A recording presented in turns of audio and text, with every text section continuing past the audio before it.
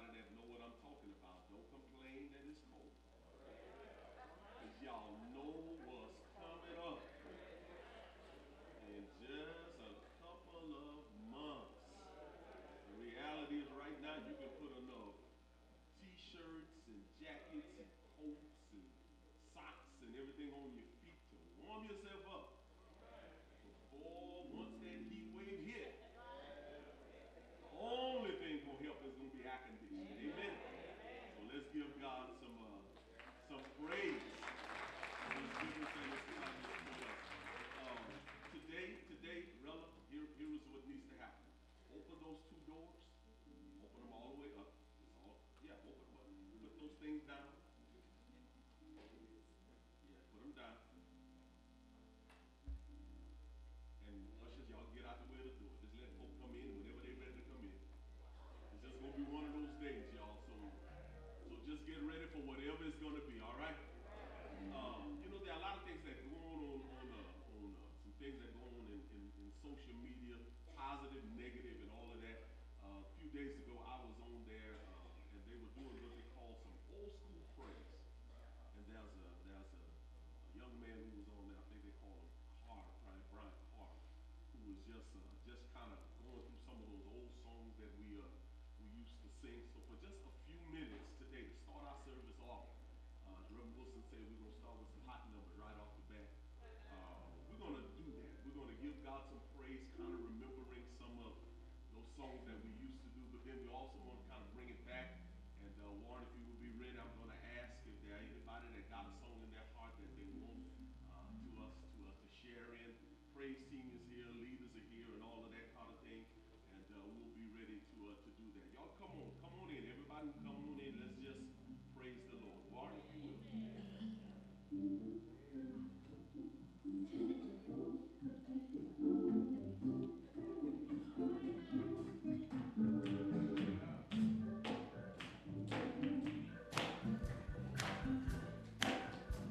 This song says, down through the years, the Lord's been good, and I think we ought to give him a praise for that reality.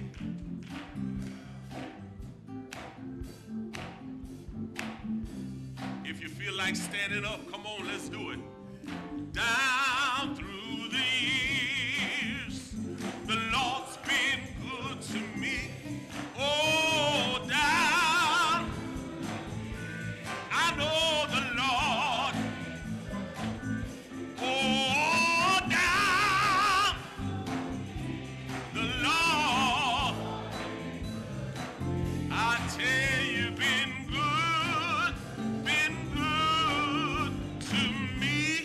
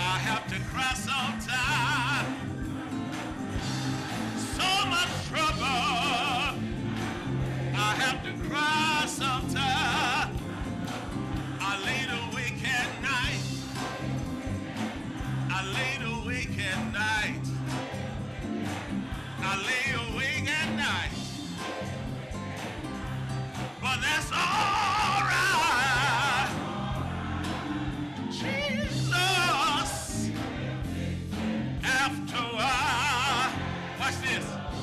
Stepped in the furnace a long time ago.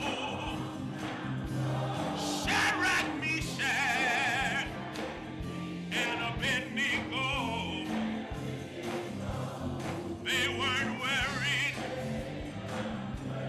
This I know. How do I know? Jesus will fix it. Jesus will fix it. Jesus will fix it. Jesus will fix it. Anybody know he can fix it? Jesus will fix it. If you know he'll fix it. He knows how to. Oh, he knows. Oh, he knows. Oh, he knows. So won't you ask him, y'all? Oh, fix it, Jesus, fix it, Jesus. Fix it, Jesus. I don't know what your problem is, but ask the Lord to fix it. Fix it, Jesus. Fix it, Jesus. Fix it, fix it, fix it, fix it, Jesus. Fix it, fix it, fix it, fix it, fix it, fix it, Jesus.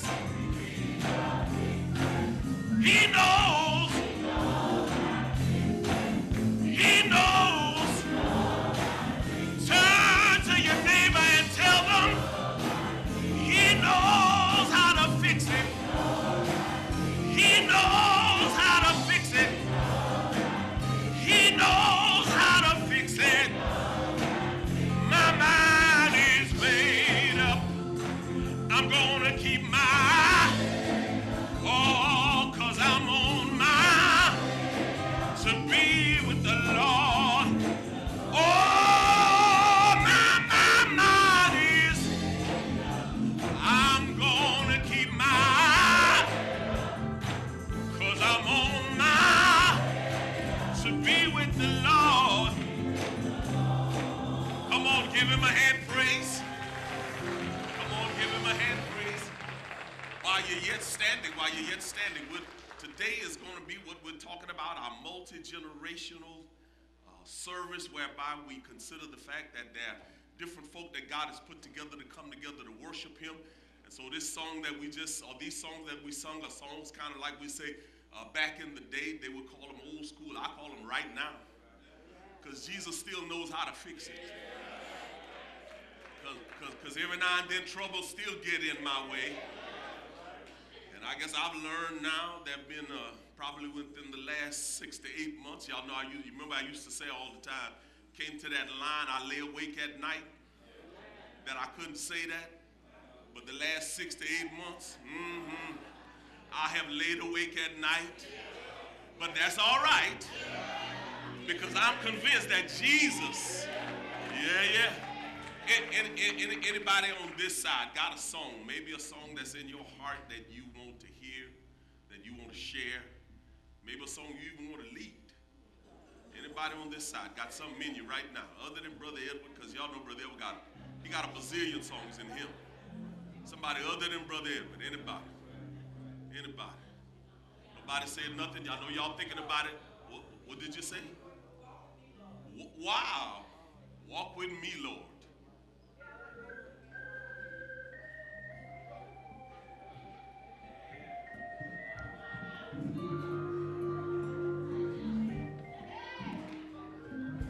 Come on, let's do it now.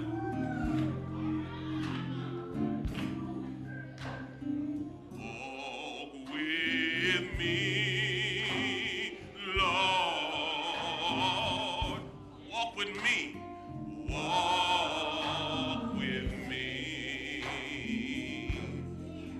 Walk with me, Lord. Walk with me,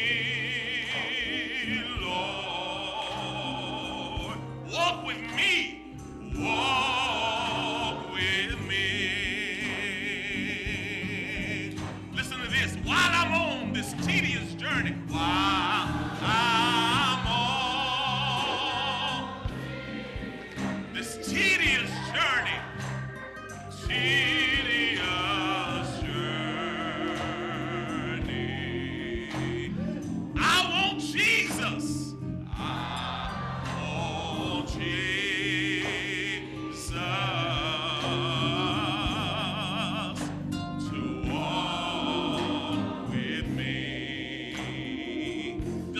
verse. Watch this. Hold my hand, Lord.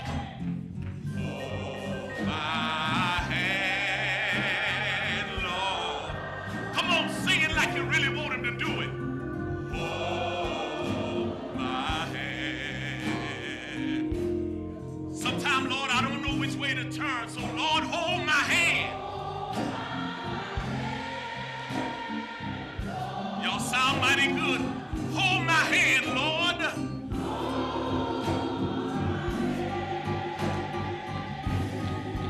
While I'm on this journey, while I'm on this tedious journey,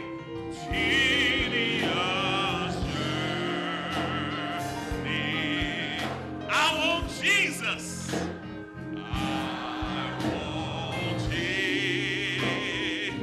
Let's end it like this. To walk with me. To walk. Come on, give the Lord a hand praise. Amen, amen. Somebody on this side. Somebody on this side. It can be old school. It can be young school. It can be no school. Yes, Sister Duce. Say it again. What a friend. Wow. That's a good one. That's a good one.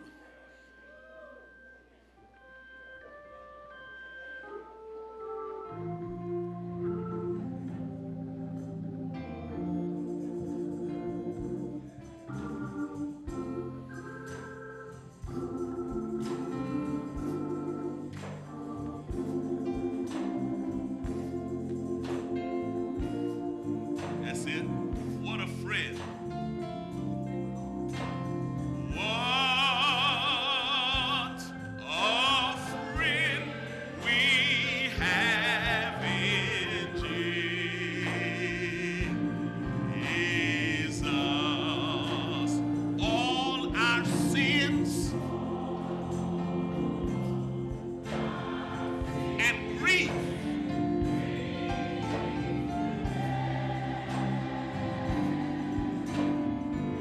what a privilege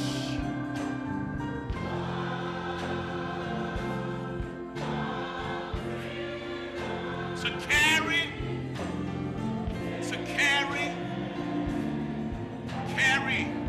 everything to God in prayer.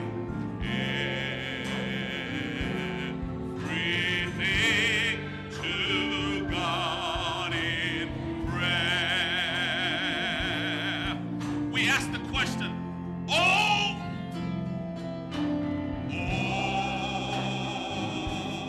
what peace we often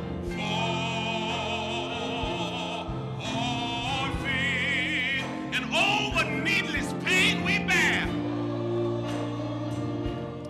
What needless pain we bear. It is all because we do not carry. All because we do not carry everything to God in prayer.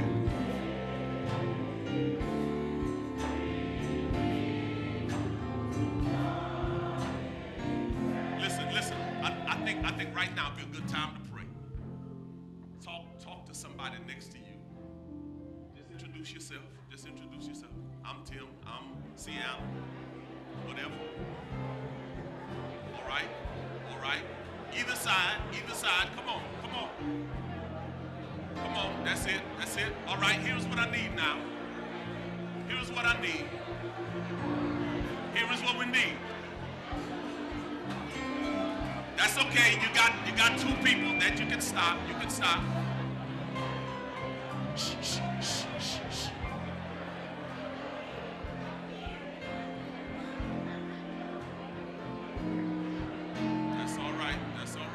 That's all right.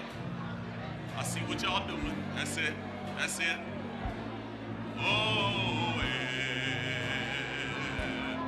everything to God in prayer. As As a matter of fact, you may be seated at this time. You may be seated. But here is what you got to do now. Now that you know the person on either side of you, you've identified a name right where you are with heads bowed and eyes closed. Pray for that person that you just talked to. You don't have to know what they're going through. Remember, we're taking everything to God in prayer. Come on, let's do that.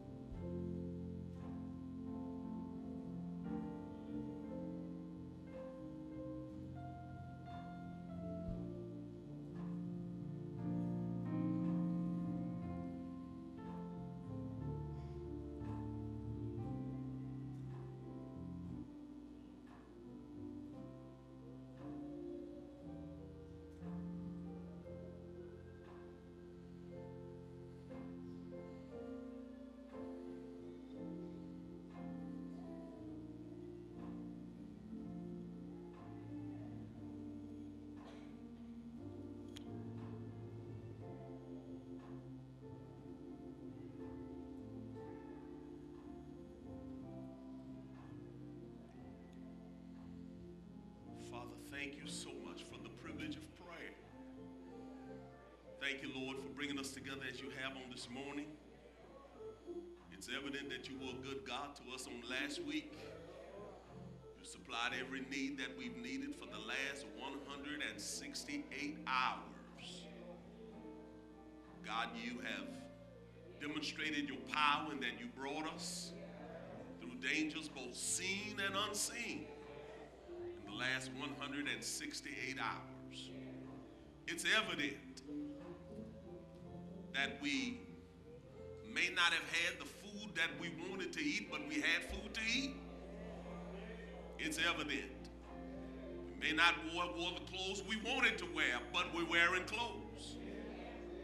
It's evident. May not be the house we want to live in, but we had shelter and a roof over our head. And for that we say, thank you. God, all of us could have been like Brother Clyde Berry and Brother Herman Denson, who were in the hospital. But thank you for bringing Clyde back to us this morning with a heart and a desire to give you praise and honor and glory. And God, right now we know in this building things may not be like we would all desire for them to be. But in the words of Lanius R.V., a.k.a. Mamak, it can be. God, we know it can be better, but we know it can be worse. So right now we say thank you for the state that we are in. Thank you for the condition that we are in. Thank you, Lord, for the situation that we are in. And so we're here right now. We got pain, but we're going to give you praise. We got some tears, but we still going to give you thanks. We've had some tests. But God, we know you're worthy of all the honor, all the glory, and all of the praise. So we're here today not to leave anything behind, not to leave anything left. We want to give you everything we got in our heart. We pray, God, that you've accepted our service of worship in the songs that we've already rendered, the prayers that we have already prayed, the fellowship and communion that we've already had with one another, as we've smiled and greeted one another with a holy kiss, as you've commanded us to do. We say thank you right now. We do pray for Herman, Lord, that you continue to allow his body to heal from the surgeries he had on last week dealing with his heart. God, we pray that you would regulate that heart, fix that heart. We know you've done it spiritually, but God, we're asking for physical healing in his body, because we know again that you got that kind of power. We pray for Grenda and Trina and Ceresia, who buried a father, a father-in-law, and a grandfather on yesterday.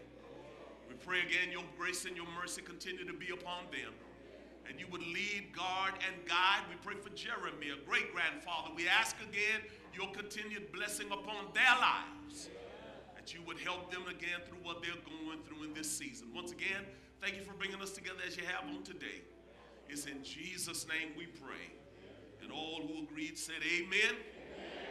Amen. Amen.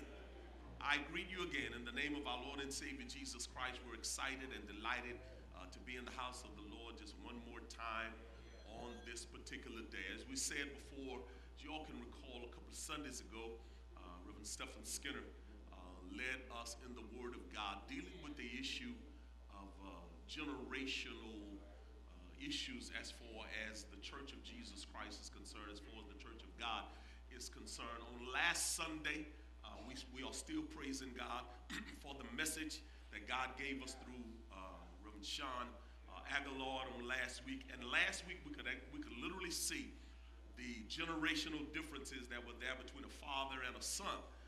But because God again is a multi-generational God, he knows how to handle every situation, every circumstance we can face in life. Amen. So today you are here. As you can see, when you look at the stage, you can see things are different than you've ever seen them before as it relates to our church. I want to share this with those of you who are visiting with us on today. This service is going to be a little different than what we would normally have any service, but what we want to let you know, we're still worshiping God. We're still praising God. You've already sung, you've already prayed. We're going to go through scripture and look at some things, but we're going to have kind of an interactive day today, whereby we want to take time as a church. Sean talked about it last week, the portrait, if you would, of the patriarch. This today is going to be kind of more of a portrait of the Good Shepherd family. And that's one of the things that we want to focus our attention on as we go through this day. So I want to start, this is again interactive, I want to start off by asking this question.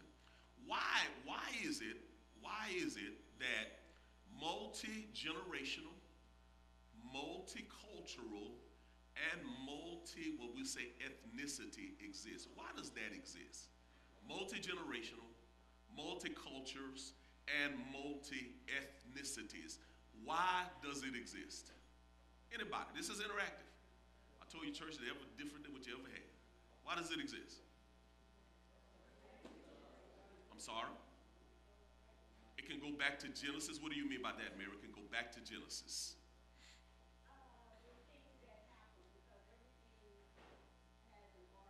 All right.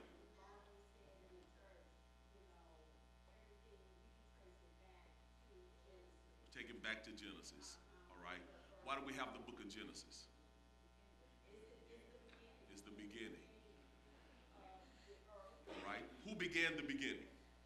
That's the answer I was looking for right there. There you go. Think about it. Why?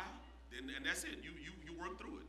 Why does multi-generations, why does multicultures, and why does multi-ethnicity exist? The answer is God. All things were made by him, and without him was not anything made. I thought y'all were going to quote it with me. That was made. So we see what we read, Genesis chapter 1, the Bible says what? In the beginning, what? God created the heavens and the earth, right?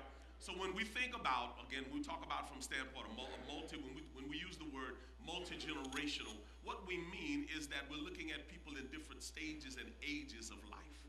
Multi-generational. Would you look at our congregation and say today that we have a multi-generational congregation?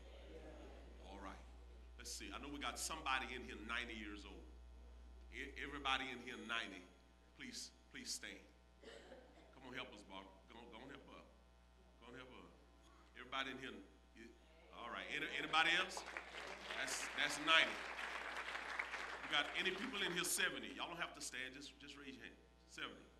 In your 70s. All right. So we got any people with one digit? 2, 3, 4, 5. See, we got to be, so we are a multi-generational congregation, right? I think Pastor Skinner showed us in terms of kind of that illustration. I think he used the family of Brother Larry Wilson, right? When you looked at Larry, what do you see? You see Larry, you see Larry and Dixie, and then there was Tim and Karen, and then there was Chan and Jeremy, and then went all the way down to Kennedy, right? So we're looking at 4 generations of people in one family. And so when we look at the church, the church is made up of multi-generational people. Why? Because God made us, right? We talk about it being multicultural. When we talk about multicultural, we're talking, again, multi-generation would be, we could say age or stage. Multicultural would be that of our ways, the way we do things. We come from different backgrounds, been shaped from different backgrounds.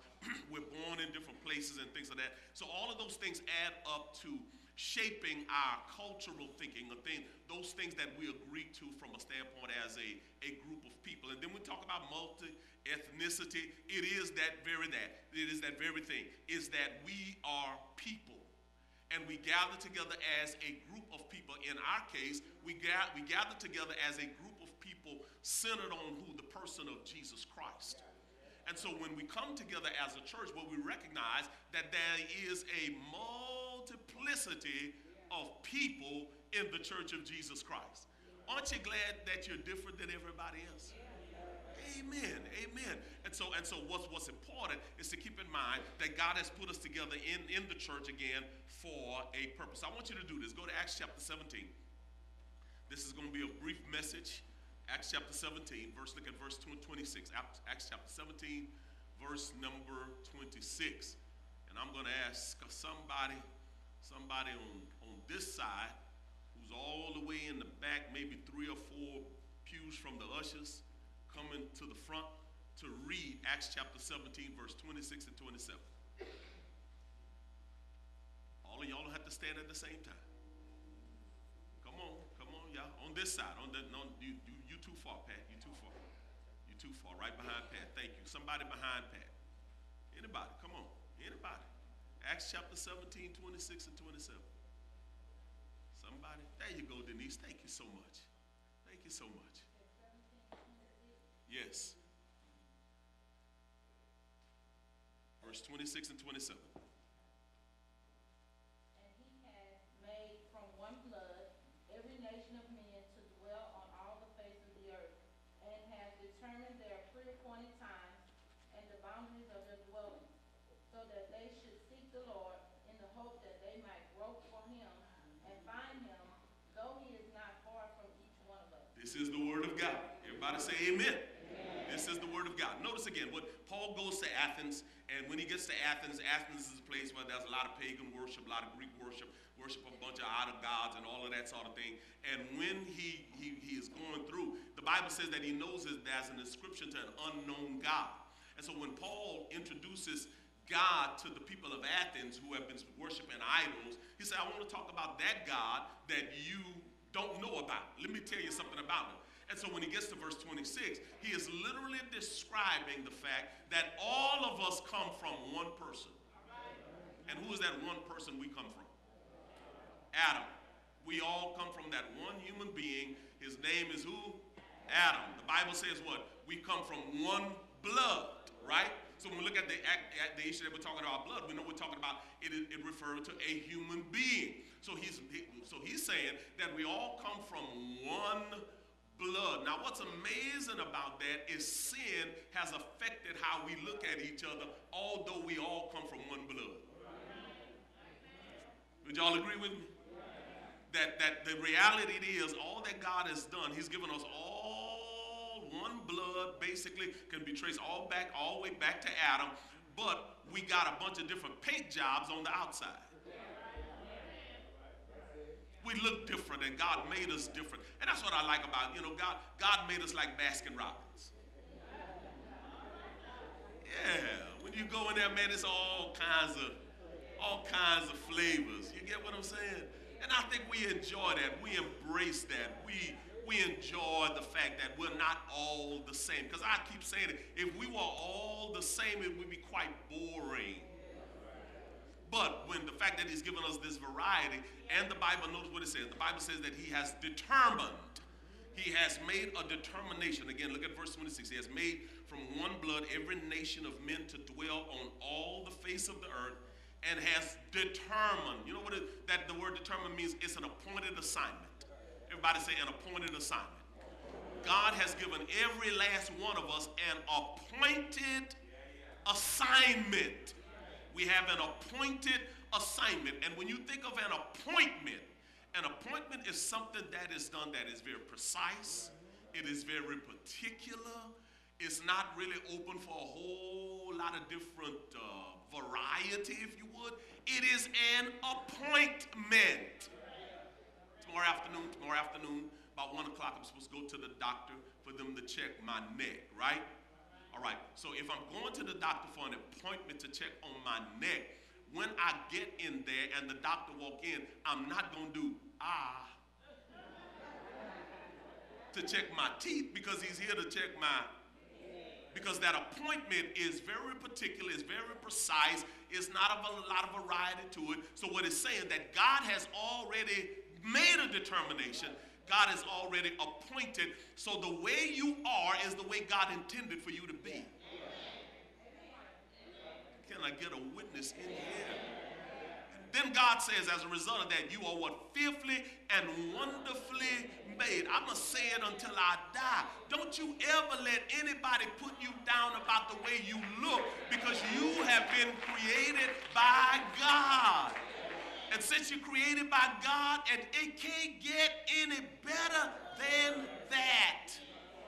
Which says to God, you are exclusive. It says to God, there's no one in the world exactly like you. So determined means it's an appointed issue, that an appointed assignment, an appointed task, an appointed function that one has. And then notice again, he used the word, not only is it determined, but he says there are pre-appointed times. Now, he's talking about us. They are pre-appointed. In other words, God has already, in the past, made a decision where you were going to be born. Well, let's say it this way. I take it further than that. He's already kind of pre-appointed when you were going to be born. He already knew it. He already knew it. So he pre-appointed it. It was a time that has already been decided by him. So you can desire to live somewhere else, but you got to learn to thank God for where you're at, where you were. Thank God for where you come from, because he is the one who is determined, based upon the fact that he made you, he determined it, that assignment, that appointed assignment that you have, that appointed task you have, that appointed function that you have, he's already made a determination about that. Then the word says he's pre-appointed, and then the word says that he has set, I love that, and the boundaries of that dwelling. In other words, he's determined it's a fixed limit. That's what it's saying.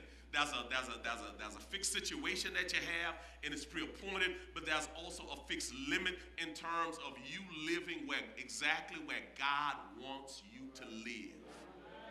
And notice there's only one purpose for that, because remember, he says he determined it already, right? And here's the reason. Look at verse 27, and I'll be done. Verse 27, here's the reason. So that they should seek the Lord, and in the hope that they may grope for him and find him, though he is not far from each one of us. Here's what he's saying. Here's what he's saying. You know why God made us? Yeah. The text says it. He made us so we could seek him. Just tell a neighbor that he made you to seek him. That's why he made you. He made you to seek. Now, when we living in this world, it looked like it's something else, doesn't it? It kind of looked like he made us to live in nice houses and drive nice cars and wear nice clothes and all of that. It sort of looked like, but his primary reason for making you so that you would seek, man, Man, just imagine if we could live our life simply like that. Knowing that the reason I exist is so that I might know God.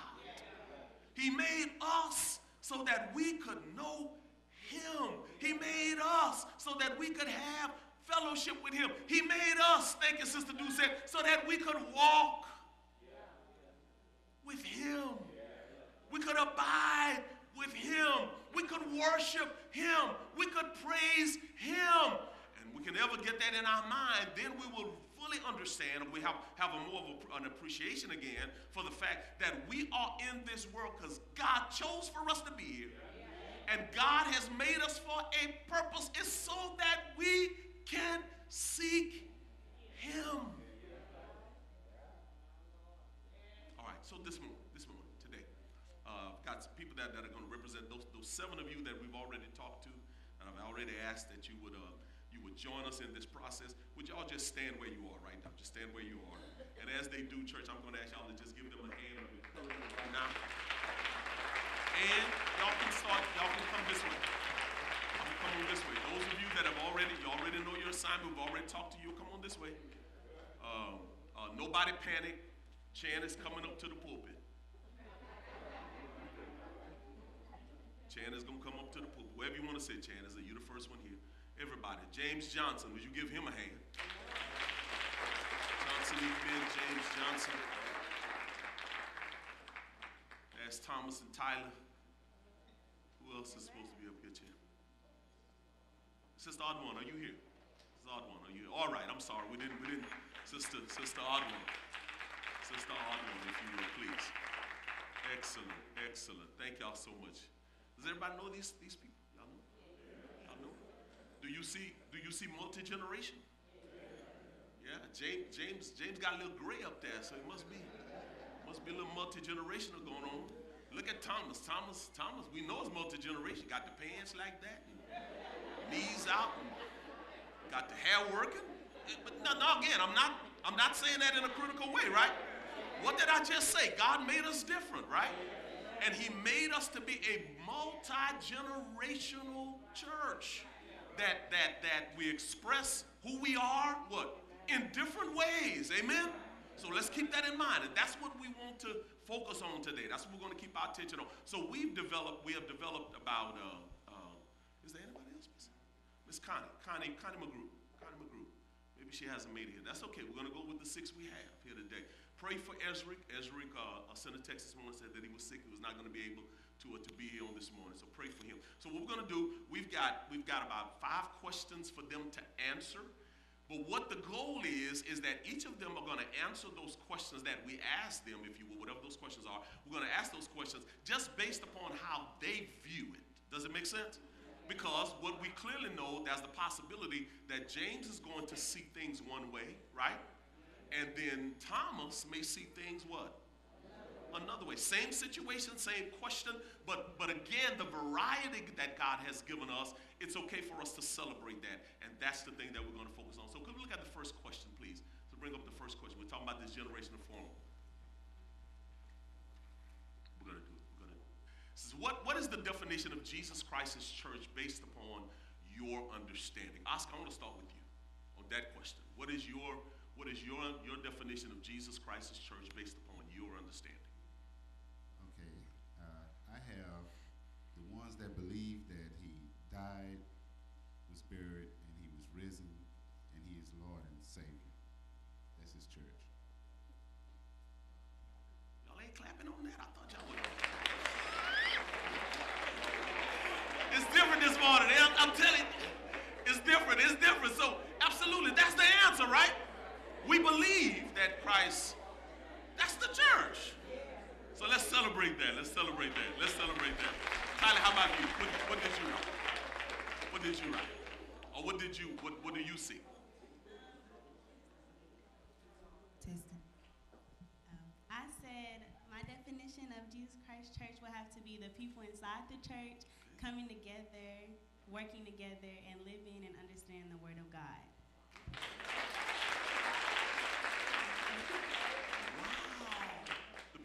Again, you say coming, read that first line one more time. The first line. You said the people coming Coming together, working together, and understanding the Word of God. Excellent, excellent, excellent. All right, I tell you what. Let's. Any one of you that want to answer that question, any the three of you who didn't answer, the four of you who didn't answer, any one of you who want to answer that, you can. Either one.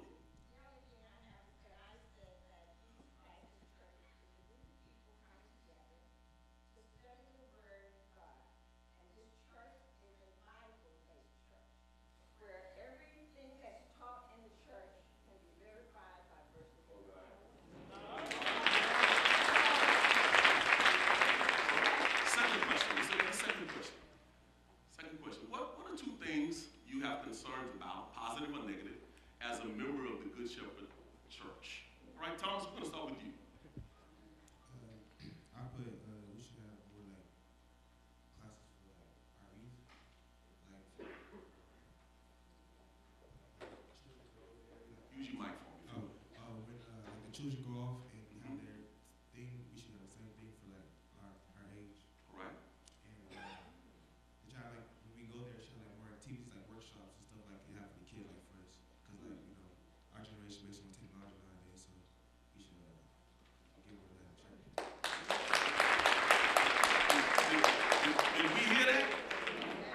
Did we hear that? One of the things that Thomas said, he got a soft voice. One of the things Thomas said is that he feels like there would be more for our youth as it relates to communicating the Word of God, but utilizing what technology. More of this, more of things that are hands-on for them. Why? Because that's important. But to that, amen, generation, it is important to that generation. Again, we've got what Thomas is telling us. So we've got Thomas there, and maybe just a generation removed from Thomas. Chad, how about you? What is your answer there? Well, I put more young adults in training for leadership positions, and also the building of a new sanctuary. Yes. Yes. Notice again what Chad said. One of the concerns that she had is that we're developing more young people. We develop more young people for leadership. Will we agree with that? Absolutely. Because I'm going to say this, I think it's been by default, there has kind of been this sense of within our various ministries that we have, sort of kind of whoever been the person that, been coming, whatever, and when it's time for, we just talk about presidents and, vice presidents and things of that nature, normally it's a person who looks just like, almost in a sense, like the person that's been served. Would y'all agree? What the young people are saying, and I think it makes sense to us, what they're saying is that we now want to be trained for those positions. Now think about this. Why is that important to the church? For the growth of the church, for the function of the church. Because again, I think we said it the other day, every now and then when we sit at our deacons meeting and we look around who at the table, we say, ooh-wee. Brothers, we need some young blood in here. Because there's a bunch of gray heads. Mostly gray heads with our brothers, right?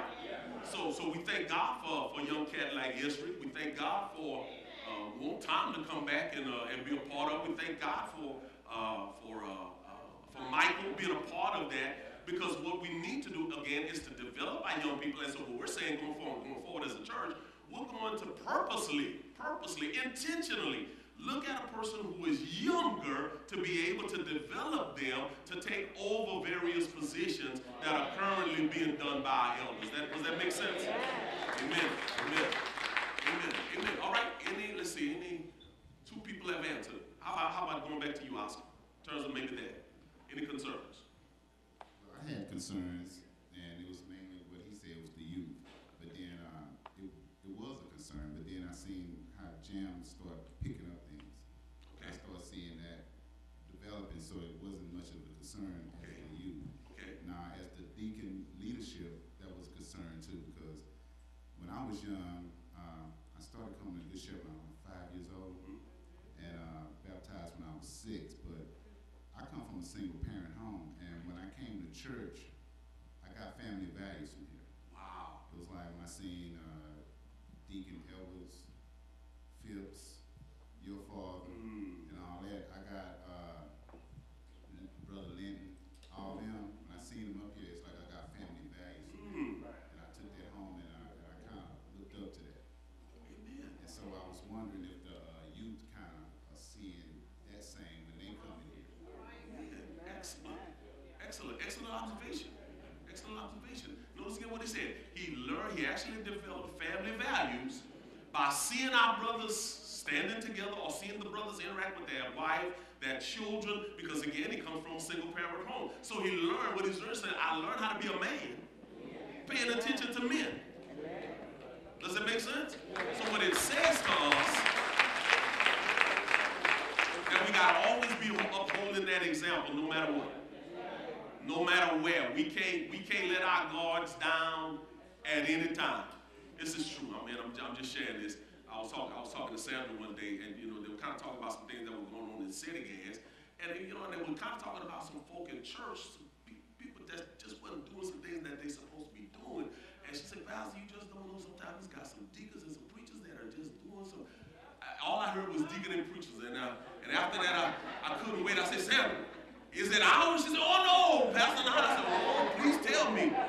Because what's clear to us is that we don't want to be an example just here. We got to be an example no matter where we go, so that we might, so thank you, Oscar, for sharing that with us. And again, it's something that we clearly recognize we got to keep developing. Anybody else want to answer that one? Anyone else? Please, please. Please.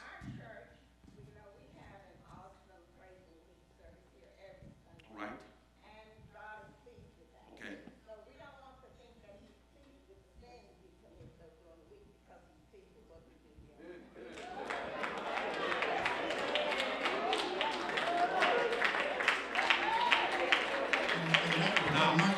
Now I want to tell her, drop the mic. I want to tell her.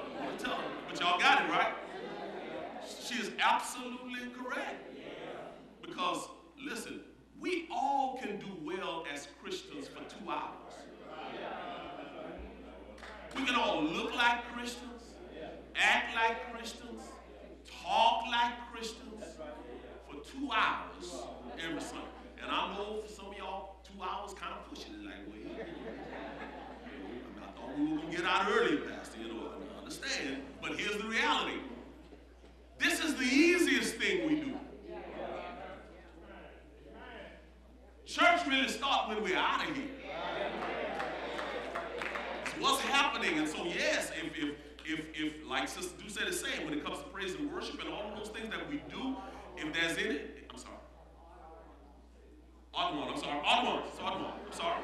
those things that we do are not pleasing to the Lord, yeah, we need to check ourselves. And here's another thing I think that's important.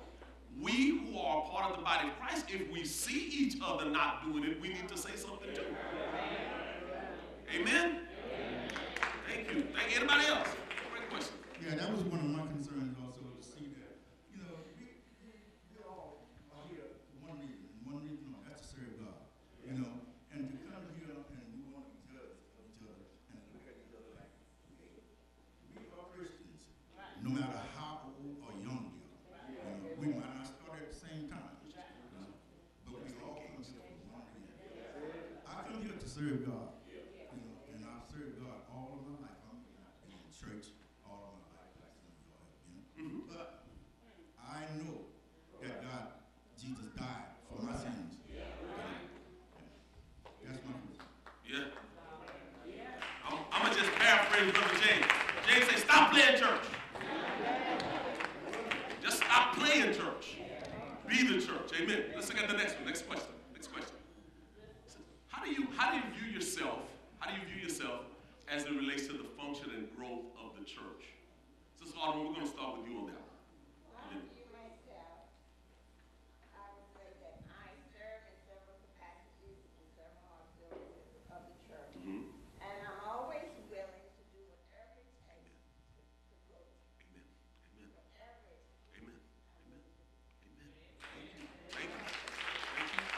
Tyler, how about you? How do you view yourself as it relates to the function and growth of the church? How do you see yourself? Well, every third and fourth Sunday I go in the back with the children's church, and I help out. For example, I'm helping with the moms right now, so just helping out with the younger youth. Okay. Just question. Do you see yourself as necessary? Yes. There you go. There you go. Amen. Because listen, anytime you're in the body of Christ, you ought to see yourself. But watch this. You got to be serving. Because remember, it's the body of Christ, right? Here's my question. What part of your body you don't want to work? You want all to all work, right?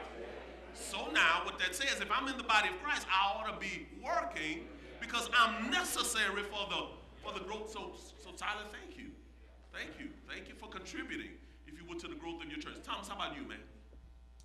Kind of like the same. I just said, I feel like I'm like I said a member of the church because I give a job like camera and pictures and help us, grow the church, help us like see, like the words up there in the scriptures. Okay. So you see yourself as necessary. Yes. If you weren't here, would our church be different? Would our church be different if you weren't here?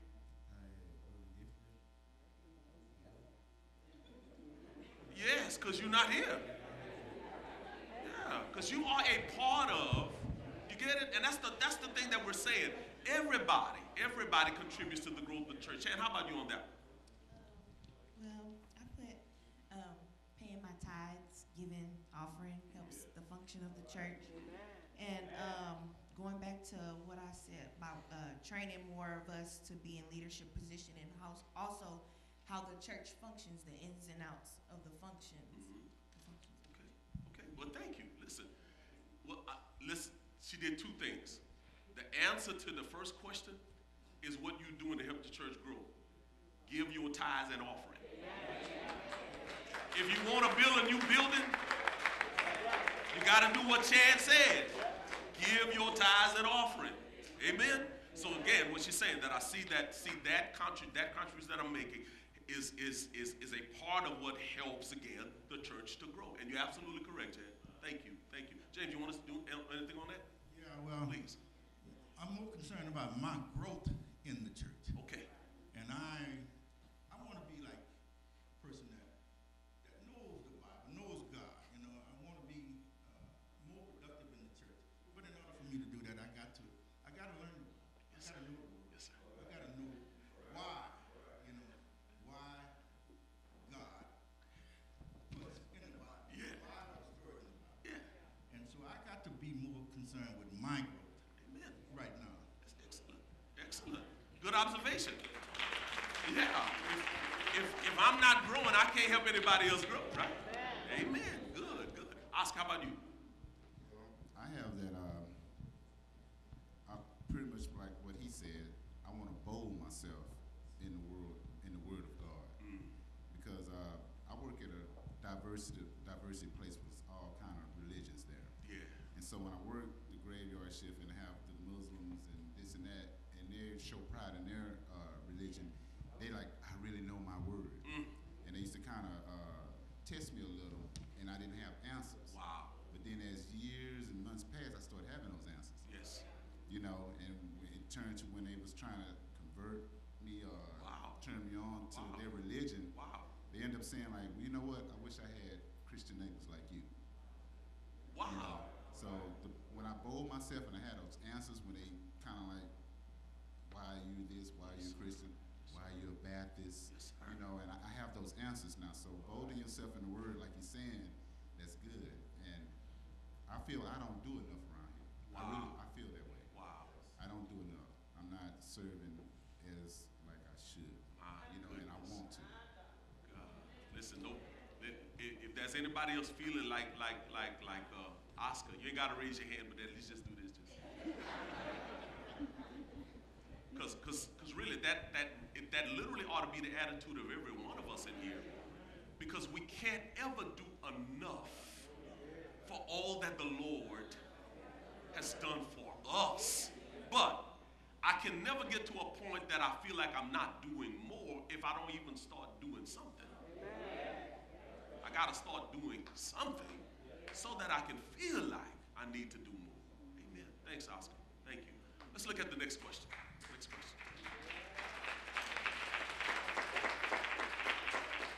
What do you desire for us to do differently as a church family that would give you confidence and comfort to invite others? Tell you what, I'm gonna start with you, Chan. And all of y'all can give an answer to that one, please. Please. Well, I have being more time conscious for those people who don't normally go to church, or those that are not believers. They don't want to spend all day, because that may kind of discourage them. Like, why they gotta spend so much time doing this? Why they gotta spend so much time doing that? I feel like we can still serve God, worship God, but in a more timely fashion. In a more timely fashion. Now, since let's unpack that for us a little bit. I really want to hear you. I really want to hear you. Give me an example. I guess we're praising. If I preach too long, just say it.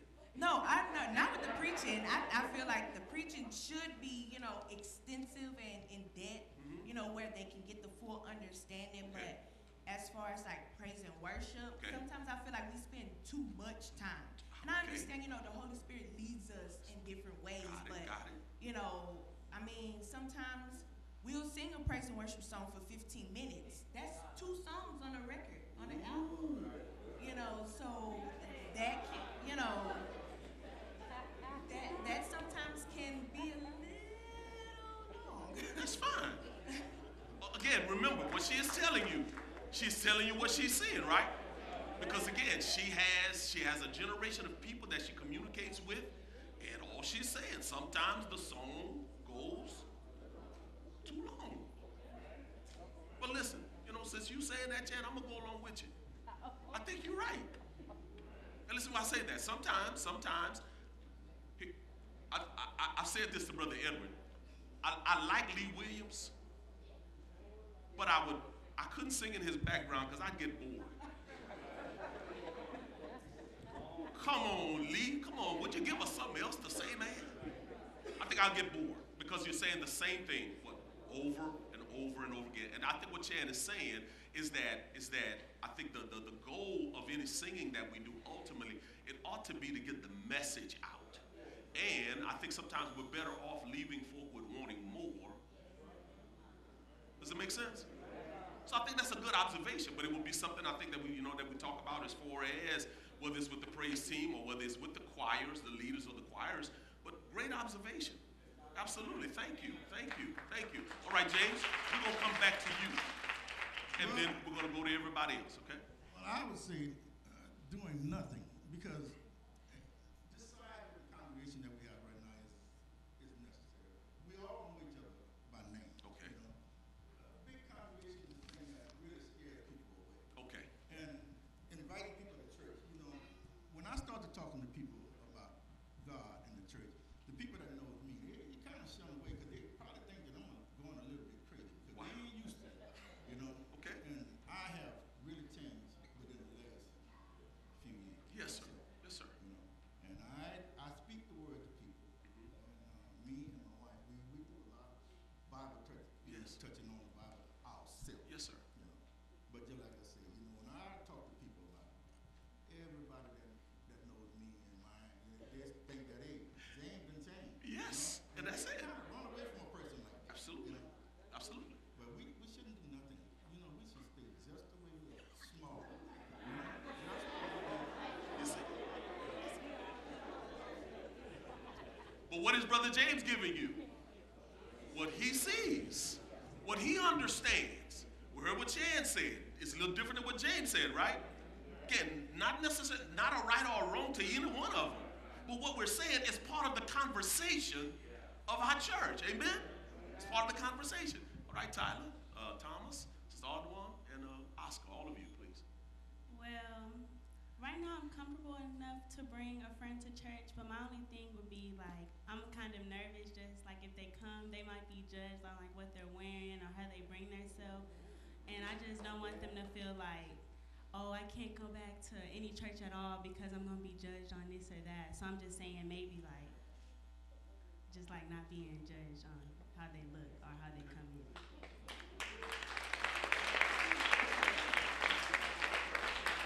right. Having said that, I'm going to ask you this. You know, I know what you said, that you don't want the friends to, they don't want to feel like they're judged. All right. So I guess what I'm saying is that something that would be communicated verbally, or somebody would say something, or do you see something else? Would it be something else that might bring that on? Not maybe like verbally, or maybe like yeah, like a look or something like Look, that. okay. Or yeah, maybe just a look. Or like maybe like your friend in the back and they might say something and Okay. they like might not get the right reaction, like, oh no, I don't want to talk anymore, or Okay. something like that. Okay, all right. Did we hear that, church? Young people are saying that there's a sense of and it can be in any church, with all church people, a sense of judgment. Sometimes because a person looks differently. Amen? But the Bible says that God is no respecter. But remember the message from Sean last Sunday? When that boy came back, he was tore up. But it didn't stop his father from going to protect him and taking care of him. He accepted him just as he was. And God accepted us just as we were. Chad, I think I'm sorry. Thomas, please. Like going with Tyler said, like people being judged, and like I would say like the second question, like having more like stuff for the youth to do, because like I guess nowadays my generation, like people think it's like not cool or whatever, like or like they like see you sit in church and just hear somebody talking, so like they don't know like what it actually mean, like to when you up there preaching. So maybe if you sit them down and kind of like can you relate to them, like have somebody to actually like sit down and like, hey, this what you need to do, like Mm-hmm. the word of God, like so I think All right. like youth, As far as the young people are concerned. Excellent. Great observation. I'm sorry. What Thomas went back again, sort of paraphrasing his concern, is that we can do more that would be relevant to our youth.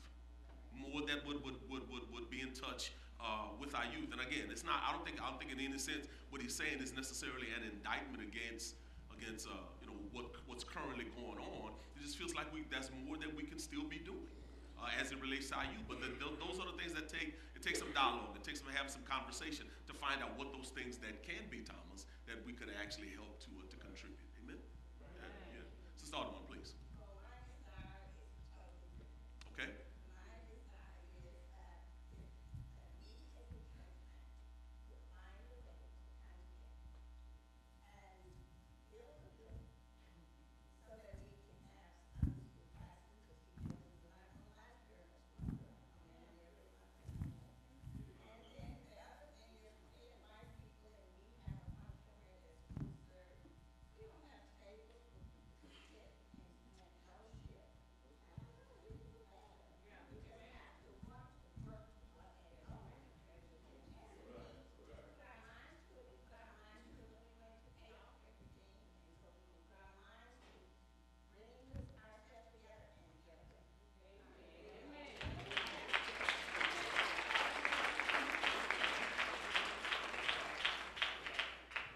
Thank you, sister.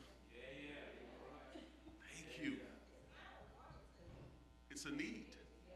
It is a need. And I'm going to remind y'all what Sister Audubon said, so that it doesn't sound like Pastor said it. Sister Audubon told us. And it is a need. It is a need. Yes, Oscar, please. Well, I'm confident and comfortable with inviting people. Okay. When I did in the past, I invited friends, and when I was young, I invited friends, and I see their parents members here now and everything. And Wow. And I want to pick up where she's saying, yeah, we can do better to accommodate, because times change and we're doing things a little differently now. And like you say, the tables and have places and everything, we can set that for a go. But I'm comfortable with inviting people, because when I do, they love it. They like it. Excellent. Come on. Give God a hand praise. Thank you. Thank you. Thank you. All right. I think we got one final question. How does being a member of Good Shepherd impact your daily life? Oscar, We'll start with you and then work our way back. Well, it impacts my life positive because I'm proud to be a member of Good Shepherd Missionary Baptist Church, and it impacts it good because people can tell that I'm a Christian. All right. Okay. My friends do, and they know, like I say, they notice the change and everything. So that's pretty much how I feel about that. Praise the Lord. Praise the Lord. Praise the Lord. Sister Alma?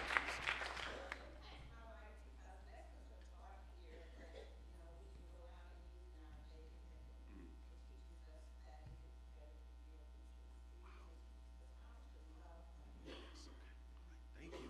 Excellent. Tom, how about you? It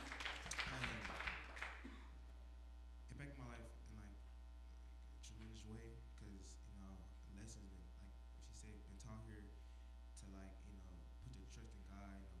Always if faced with a tough problem, go in there and pray and ask Him and ask Him to guide you through the problem. And yeah, and to know that wherever you are, it's okay to pray. God, it's okay to talk to people, and God, He's the one you should rely on Him more. And yes. Excellent, man. Excellent. Excellent. Excellent title. Well, I was actually born in Good Shepherd, and all my years here, I never felt like my relationship with God has been forced on me. It came natural, and that's like thanks to the ministries I'm in, like Fearless Girls of God. I feel like that's a safe place where I can open up to, and like going to Stony Creek, that's also helped, and just listening to what you preach and what I learned back in Sunday school. I just feel like my relationship with God is getting stronger every day, and I feel like I'm comfortable with talking to Him anytime.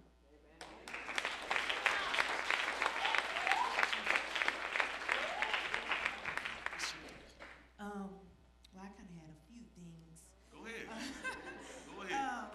But it impacts my life based on my character. I guess, like Tyler, I was born here. So I've seen several examples going back to as far as family, becoming a single mom. I've seen several great examples here. And now even as a married woman, I'm sorry, y'all know I get emotional. It's okay. It's okay. But even as a married woman, I feel that, there are several very good examples that I pray for and I thank God for daily because it helps me to make the decisions that I make. I think about things that I've saw and that I've heard, so it affects the choices that I make in life as far as my family, my job, being a parent. Excellent. Excellent. Excellent. Well, a lot of y'all probably don't know it, but I've been coming to Good Shepherd a long time. And I was also baptized here as a 50-something-year-old man, right here. So it impacts my life every day because now I can really talk to people about God and about the Word, And the teaching here is so plain and simple that it makes you want to come here.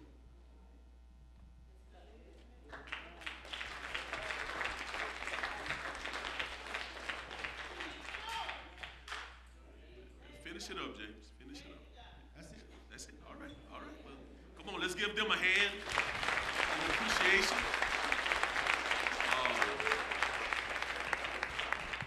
James, Chelsea, Tyler, Thomas, Sister Audwan, Oscar, thank y'all so much for representing us and giving us, if you would, a portrait, if you will, of who we are. Because when we study the Bible, one of the things that's important to keep in mind, especially when you look at the epistles were all portraits of what a church was going through. And the apostles would actually write to whatever the situation and the circumstance was in that church in terms of things that they were doing good, things that they were not doing so well, and it gave them an opportunity to be able to evaluate things properly. And the other thing that came out of that is the fact that the reason that Paul could write to a church like in Rome that he knew nothing about is because somebody, told him about what was going on in the church.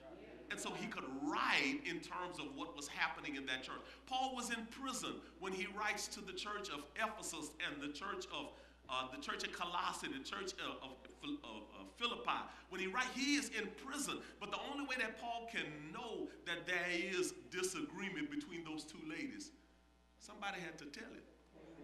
Once he knew, now Paul knew how to respond based upon the knowledge that God had given him, and he would write it in a letter. Watch this. Those letters that for things that were told by the people, now the church could correct themselves. The church could do what was necessary for them to be a strong church. Amen? So what we're saying is that we're utilizing this time just to help us to see who we are, to know what we can do better, to start making determinations. What can we leave alone? What can we include in what we're doing? Because it's going to take all of us, helping all of us, allowing for God to allow the Good Shepherd Church to be all that it needs to be, right? So just keep, again, thank y'all so much. Would y'all just stand and at least take a bow, and you may return to your seats. Thank y'all so much. Thank you. Thank you. Come on, y'all. Come on. Let's come on. Thank you, Chad. Bless you, man. Thank you. Thank you. Thank you. Thank you. Thank you. I was going to say we need to write it down, but we got it on video.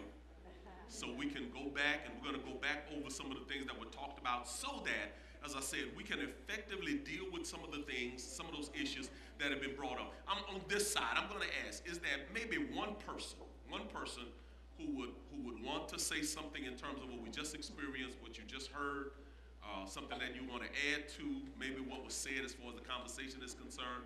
Somebody other than Pastor Johnson? Anybody? Mac, I see you. Go ahead, please. I'm sorry, wait a minute. Did I see somebody else? I see somebody else? Oh, Judy, all right.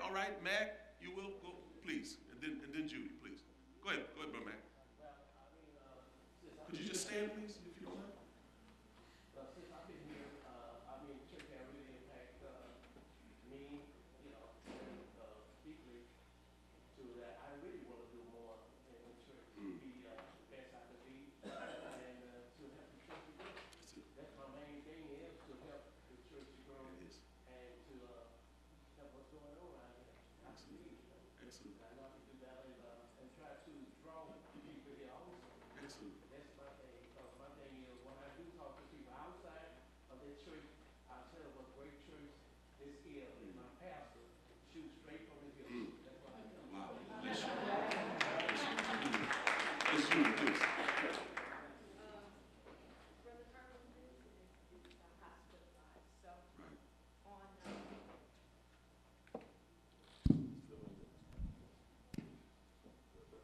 In the last few Sundays that he's been hospitalized, when I get in a car, I call him, and he wants to know who sung. He specifically wants to know Brother Edward sung. He has a nickname for him. But anyway, I tell him, who did what in church. And on my way home, I was thinking, while I was talking to him, I said, it would be great that people like you that are hospitalized that cannot come could see the services live, Okay. streaming of some kind. A CD is great, a recording is great, but when you can't come, it would be so nice to be able to see services as it's happening. But again, this is for people that cannot That's it. be here. Yeah, It may not be something in technology that's right now. It may be something that you work on for later. But that was an idea that came to me because I felt it is a need. Excellent. Thank you. All right, well, Zach, you want to reveal? You want to say something about that? For the past 2.5 months, we have been live streaming. The 24 hours of prayer was live streamed. All 24 hours and majority of services up until now have been live streamed. But if they're not actually live, you can also go on the church's YouTube account and then look up all the videos from there. And the reason we hadn't been talking about it more, we just kind of wanted to make sure it was right. Yeah. Want to make sure that there was a flow to it, there were not a lot of interruptions of what we're doing. So it is something that we're going to be doing a little bit more productively, Julie. Thank you. We had two from different generations on this side. I want two from a younger generation on this side. Anybody that would? Yes. Yes, Mariah. some of the questions that you and everyone had may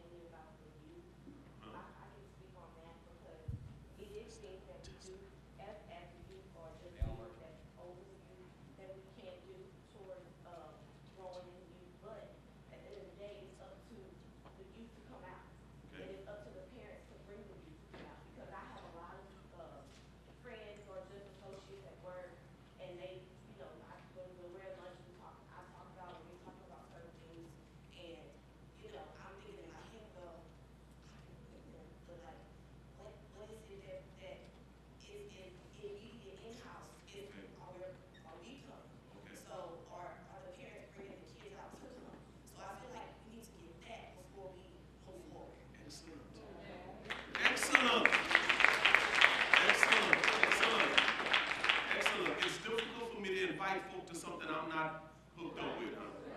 Really is. Anyone else, please? As far as the youth are concerned. Any other young person? Nobody else over there? Nobody else? All right. All right. Well, I got a question. Please, say. Frank, I'm sorry. Frank Brady. I'm basically 60 years old. Yeah. I was raised up in a country church. Yeah.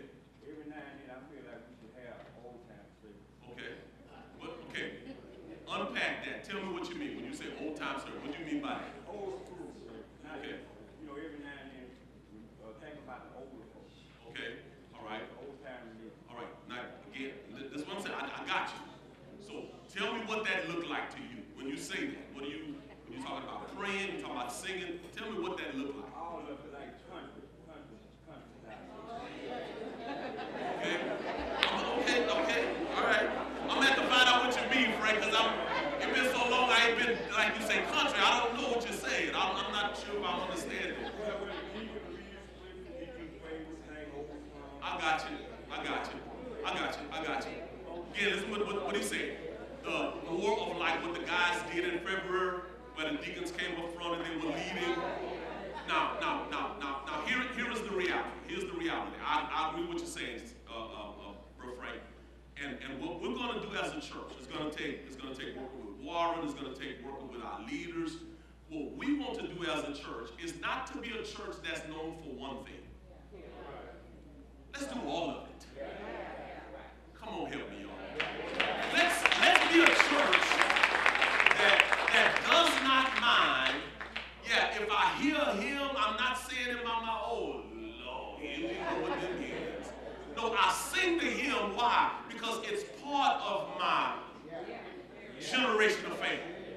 If I hear a contemporary song and it got a little beat to it, and all of a sudden the lights might turn on, I start, oh Lord, that ain't gonna sing it in the church.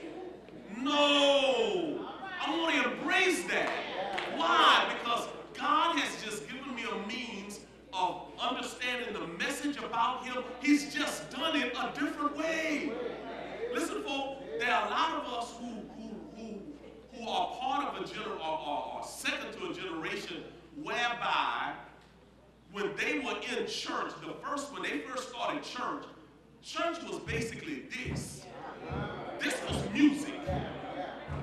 Believe it or not, this was the music. In other words, I'm talking about as African American people, that's the only thing they could afford was their feet and hands. You got it?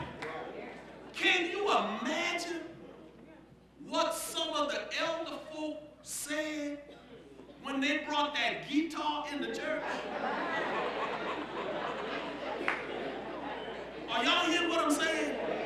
Can you imagine? Oh, Lord! They done brought the devil music in the church. Right?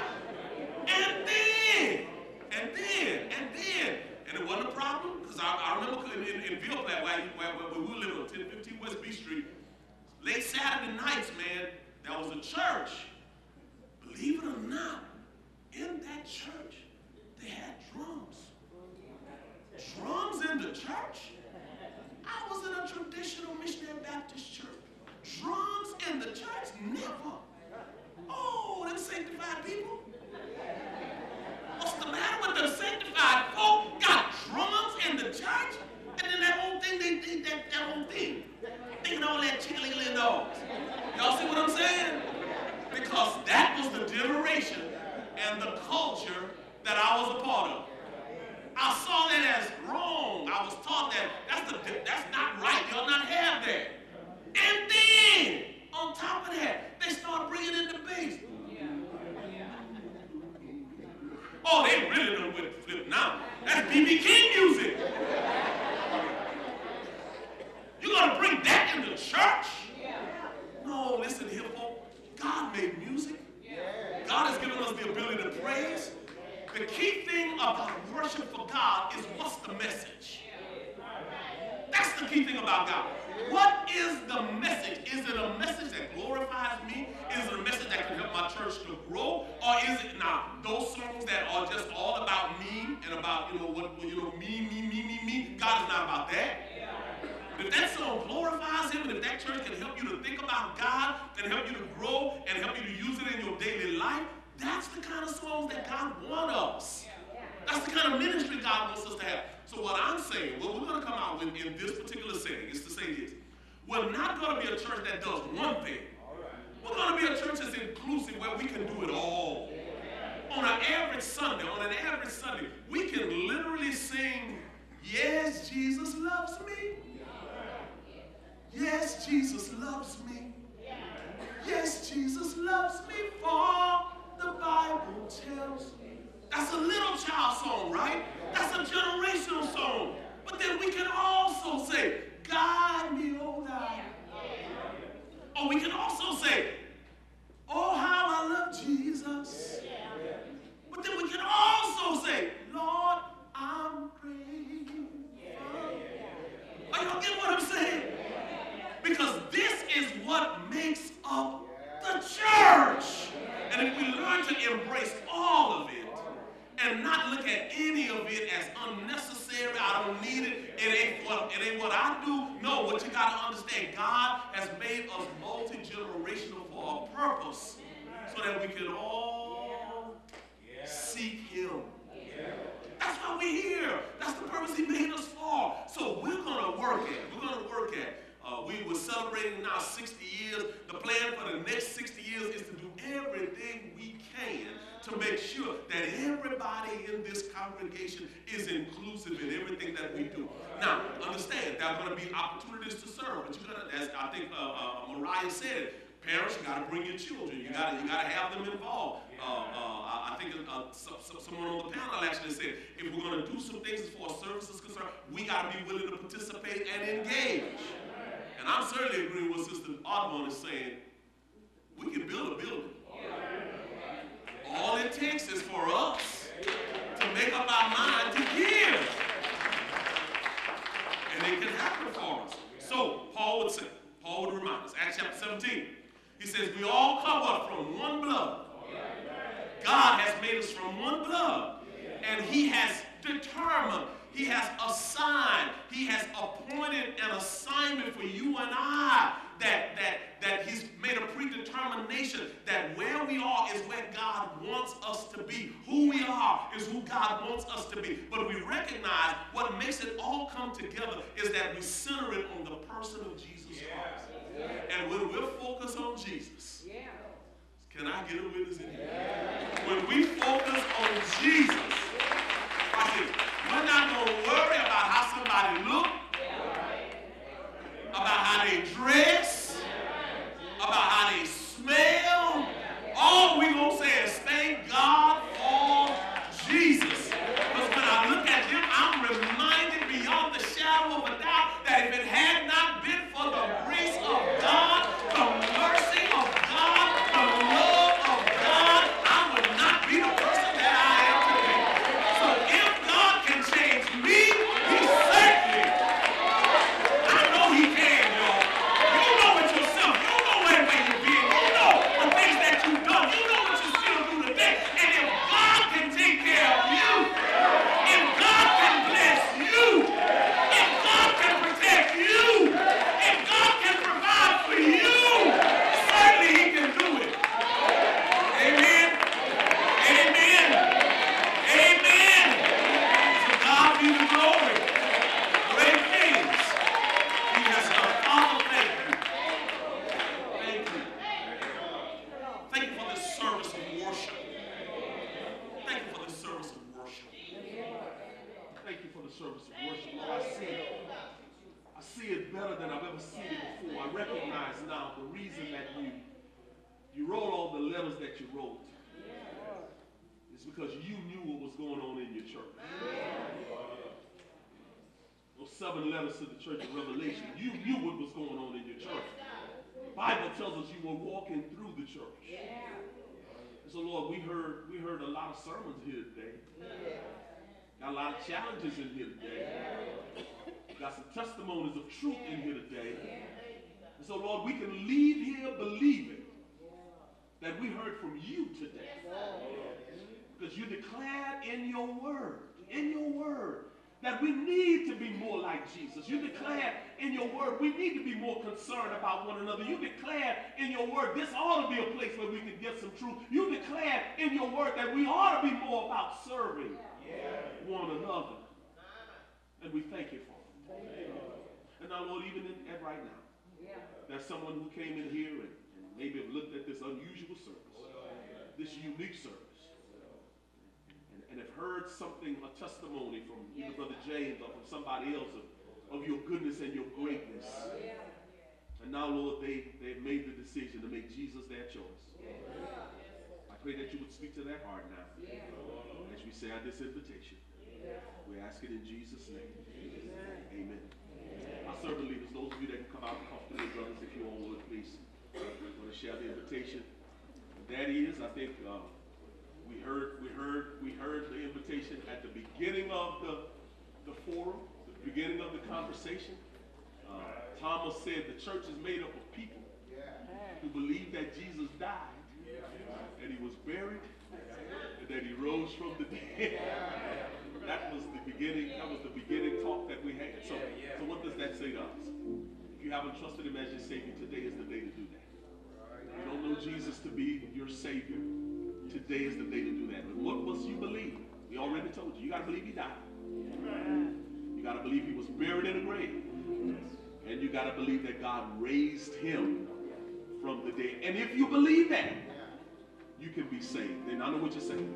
Believe, Pastor, Reverend, saved from what?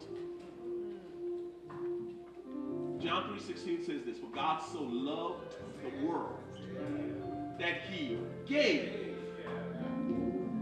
his only begotten Son, that whoever would believe in him, here's the language, would not perish, but would have everlasting life.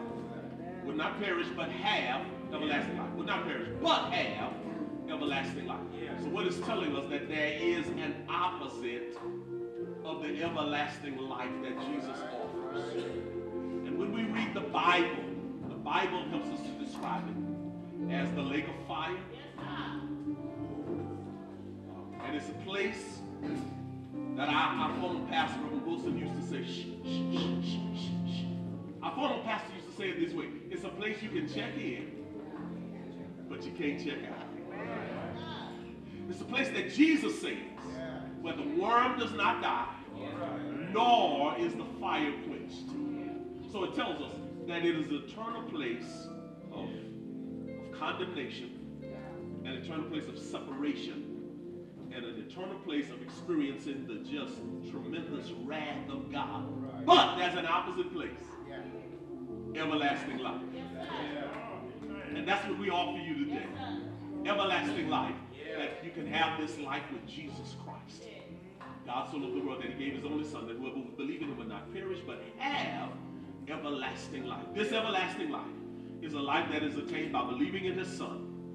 And when you believe in his Son, your sins are forgiven. Those things that you've done in your past, things that you've done that nobody knows, things that you'll never tell anybody else, but God knows. He's forgiven you for those things. Those things now put you into a family. You become the family of God. You become the children of God. You become part of the family of Jesus Christ. And in that family, you got joy and love and peace and long-suffering and kindness. You got goodness, faithfulness, meekness, self-control. And you get all of that because he gives you the Holy Spirit who lives in you. Everlasting life is a wonderful life.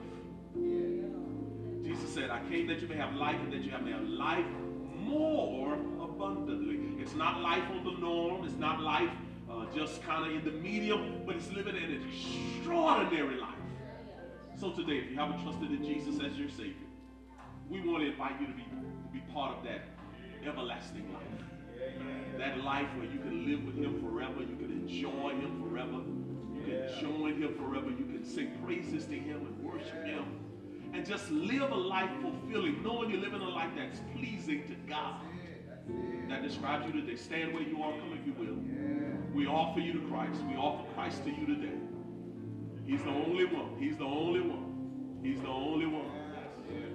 All of us have come to know him. We're all coming to know him just a little bit better. And if I can get the saints to help me, can't nobody do me like Jesus. Come on, come on, come on. You know, can't nobody, nobody do us like Jesus. That's something about just the name of Jesus. Just the name of Jesus. So that describes you today. Come if you will. No matter where you are, no matter who you are. No matter who you are. Maybe again, you are a believer. Maybe you're saying, you know, no, it was a kind of unusual service, but I like that church. Maybe today is the day that God says to you, this is the day to be a part of the Good Shepherd family. If that describes you today, come on, come on. You know who you are. Come on. We would love you to be part of our church family. You know, we said we're not trying to be a church that does one thing. We're trying to be a church that embraces all that God has for us. Because we know he's worthy and he's deserving of it. Amen. If that describes you today, come on, wherever you are. Stand if you choose. Heads are bowed and eyes are closed. One more thing. God, thank you for this opportunity. Thank you for hearing from James and Chan and Tyler, from Thomas, Sister Audwan, Oscar. We thank you, Lord, for this opportunity that you've given us to give you reverence and praise and just to even hear them express in their own ways how they see you blessing them, how they see you using them for the purpose of the growth of our church and ultimately to give you glory. So thank you again for this opportunity. We pray now that you will bless our time of giving, our time of announcements. To the end, Lord, again, the glory is always yours. In Jesus' name we pray. Amen. Would you give the Lord a hand praise one more time? I want to acknowledge again the presence of those of you that are visiting with us on today. If you just stand where you are, if you don't mind, please. We've got some great friends from the Lakeland Baptist Church. Y'all remember my friend Wilbur Baker? They are members there. Thank y'all so much for being with us here today. I promise when I go there in April, I'm going to preach a little different than we did today. All right. Amen. Thank y'all so much for your visit. Lula, can I get you to stand? I know you don't feel like I know you're not. I know you're not. I got to say this. Because when I was a little boy, I was in love with that lady right there. I was head over heels in love with that lady. The moment I would see her, my knees would shake.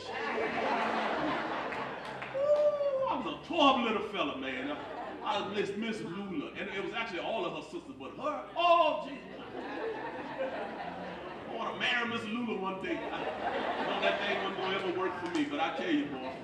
But Lula, thank you for being with us today. Certainly appreciate it. Always good to have you in our presence. Brother, let's get ready now for our offering. Ushers, if you would come right this time. It's offering time. It's offering time. It is offering time. The Bible says that God loves what? A cheerful giver. Our announcements simultaneously we want to give our attention to at this time. Good morning, Good Shepherd. These are your announcements for the week of March 31st, 2019. We are in need of young adults interested in serving as an audio, video, or computer technician to help serve in our media ministry. If you are interested, please call the church office or see Julia Johnson. Calling all ladies 18 and up. Ladies, April is our month to serve. We need ushers, devotion leaders, and someone for hospitality for each Sunday of April. Sign up with Tanisha Skinner. Tuesday, April 23rd, will be our women's choir rehearsal at 7 p.m. Saturday, April 27th at 10 a.m., we want all ladies to come out for food, fun, and fellowship for our pre-anniversary Sister Love Brunch here at the church. All ladies, please see Denise Harris to sign up to bring a brunch item. And then get ready to celebrate our Savior on Sunday April 28th at 9 a.m. for our Sister Love Annual Day. Pastor Charles Allen Jr., Mount Nebo Baptist Church, will be preaching the word. Wear pastels and pearls on that Sunday. Can't wait to fellowship and worship with you. Parents, the children are preparing for Resurrection Sunday. Please make plans to allow your child to attend Bible study and Sunday school every Sunday so that they can be readily prepared on Resurrection Sunday. All 2019 high school graduates, do you want free money for college? If so, please see Marvin Wilson today for your scholarship application. Marvin Wilson, will you please stand?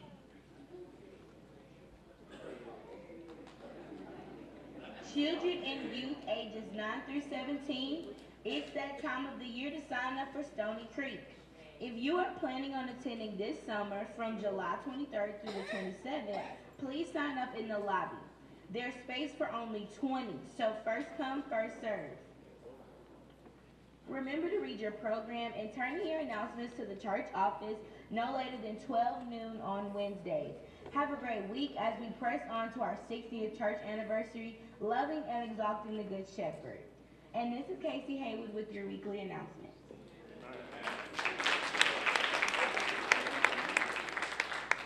Don't forget, these are the applications. If anyone desires, as far as the graduates are concerned, they are available for you. You can always see Brother Marvin. I'll just place them right here right now for anyone that may be interested in them. We do need to make a correction in our schedule. I want y'all to understand. I'm still having to kind of learn, since we made the transition from April last year. Some things that we would do March and April normally, we probably won't be able to continue to do them the way that we do them, because we don't want to do a lot to miss Sunday school. So we're having to make some adjustments now that I was not conscious of when we put together the calendar for the year. So rather than I think we had announced it, we're going to have to change what we call our Just Come service, which would be scheduled for April, the second Sunday in April. We're going to have to move it to May. And we're going to do it actually the Memorial Day weekend, and we're going to transition from that to our festival, because right now we just don't, the timing and as I said, missing too much Sunday school, we don't want that to happen. So that's on me. I just want y'all to understand that is on me. I didn't pay calendar enough, or aware of the calendar enough to make sure that we had that covered. So we are going to postpone it, not cancel it, but postpone it to the fourth Sunday in May as far as our Just Come service. That will translate again to also having our spring festival. That's what we want to call it, in terms of inviting others to come and to be a part of it. I know it's a holiday weekend. Some of you may not be here, but I'm going to just say it this way. If you're still inviting somebody to come, just kind of let them know. As far as our church is concerned, we're still going to welcome them. We still want them to be a part of the service if they would choose to do so, and we want to make it worthwhile. So we're asking that you would schedule yourselves, if you would, for that. Please, ma'am, and please, sir. One more thing we need to do. This is just as a plaque for a worthy person. The Apostle Paul gave a brief admonishment to the church in Romans 16:6. He said, "Greet Mary, who labored much for us." We, the members of the Good Shepherd Missionary Baptist Church, convey that same recognition of you because of your over 15 years. All right.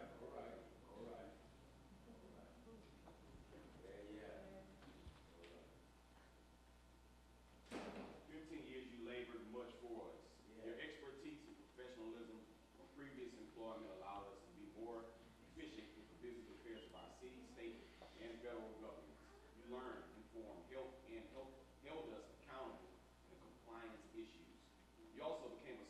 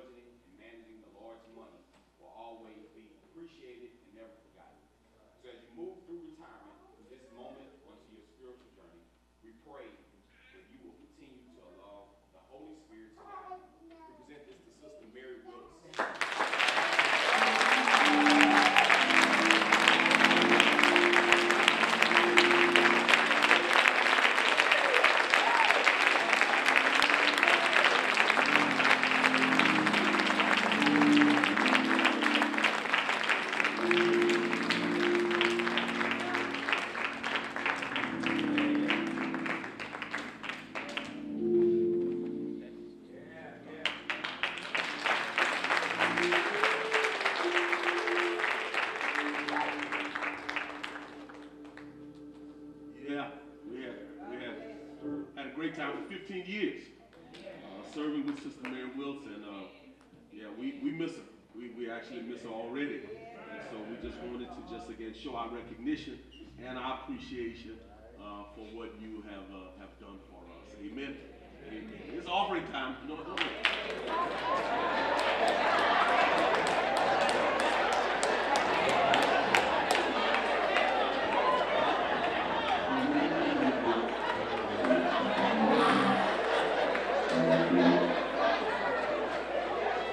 Sister Arnold got me charged up again. I'm all right. Birthday, one clap. Maxie Arby, Holden Gunner, Caleb Ben, Marcus Stenton, Alexis Stenton. Come on, happy birthday to each and every one of you. And also celebrating 12 years, Celia's and Catherine Bonner of marriage. Frank and Connie Smith, 50 years of marriage. God bless you. Amen. This is from the family of Joseph Carmucci. Somehow just saying thank you doesn't seem like enough, but I hope you know how much your kindness has meant to me. This is again from the entire Carmucci family, in particular. You know, I remember Sabrina, who's with us here today, and God bless you. I think that's what I had in mind. Sunday school going to start at 11, and 11:50. We will make our exit for today. Amen? Amen. 102 last week. Let's make it 202 this week. Amen? Please do that, please, ma'am, and please, sir. Once again, Sean, thank you for the message on last Sunday. Our regular schedule of meetings will resume this coming week. We look forward to seeing everybody, and we're going to continue some way to expand on the things that we talked about even today as it relates to those things that we're doing or things we need to do, that we can do as a church. So I want to thank you again for challenging us and reminding us of the importance of what we need to do, not only for this generation, for the next generation also. Amen? Would you stand as we get ready to make our exit, please?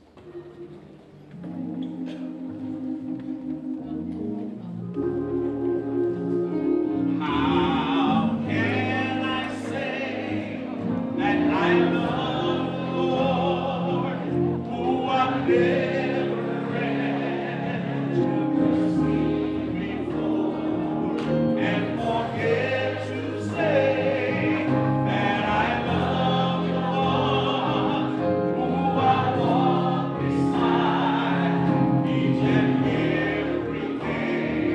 How can I look upon your face and ignore God's love? You I must embrace. You're my brother, you're my sister, and I love you with love.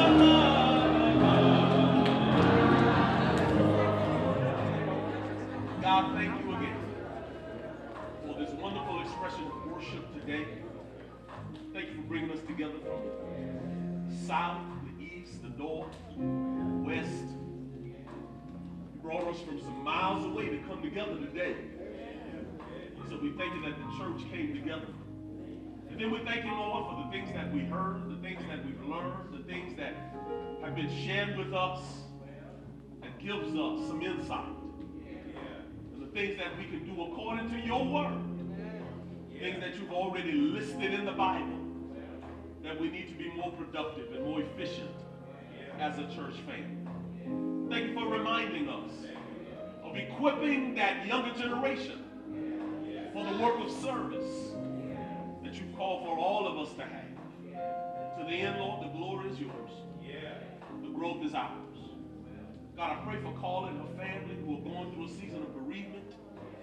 I pray again your mercy would be upon that family. You know what they need better than we could ever know. You know the sorrows that they're experiencing, the challenges that they're facing. God, we know you're great. We know you're awesome. And we know you're good. We know you can supply every answer. And you can meet every need. And we ask that you would do it according to your divine will. Thank you for Clyde. Mary, thank you for Herman Denson. Callahan, Sister Almira Ellison. So many that are sick, Lord, and afflictions that doesn't look like healing is coming. But God, we know you are the great physician. We know you got the power to heal. Now as we get ready to leave this place, we get ready to transition to our Sunday school. We pray that you would lead that process. Help us to bring glory to you in our study of that enemy of enemies, the devil. Thank you for teaching us how to handle whatever comes our way. To know that he got some power, but you got all power. And he's limited in doing what he does because if you don't let him, he can't do it. We thank you again for members that are traveling before. We pray for Pastor Stan Fields, involved in a major accident on I-10 on yesterday. God, thank you for protecting him. Thank you for letting him get back home. And I pray, God, that you will allow his recovery to be successful.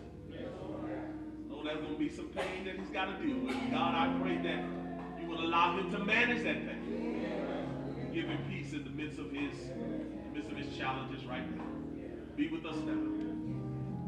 Henceforth and forevermore we pray. And all who agree said,